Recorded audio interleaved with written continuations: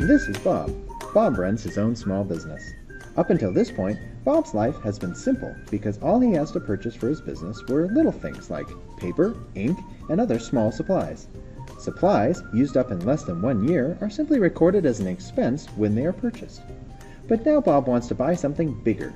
Let's imagine Bob wants to buy something like a piece of manufacturing equipment.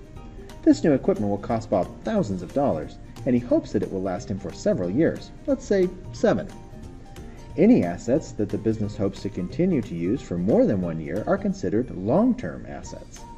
Sometimes businesses call these long-term assets fixed assets, or property, plant, and equipment, which is often abbreviated as PP&E.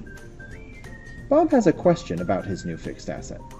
Should he just record the entire asset as an expense this month? That would make his net income look very low. Would that be right? To answer this question, we need to look at GAAP rules. GAAP, or the Generally Accepted Accounting Principles, are the rules that govern how business owners like Bob track and report their accounting information. One of the GAAP rules is known as the matching principle. The matching principle states that expenses should be recorded in the same months and years as the revenue received from them. For example, Bob uses his small supplies to generate revenues right then, so he can record the expenses that month.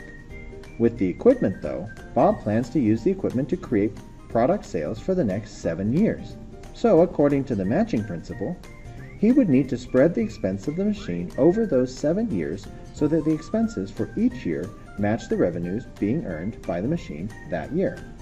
When the cost of a fixed asset is divided up over its useful life, we call that depreciation. Depreciation not only complies with the matching principle under GAAP, but also reflects the reality that Bob's equipment will slowly lose value as it is used. Other fixed assets that use depreciation include things like vehicles, office furniture, and computers. It is interesting to note that although buildings are depreciated, land never is, because historically, land doesn't lose value over the long term. To learn more about depreciation and other accounting topics, check out more of my videos on YouTube or visit ToryNorman.com.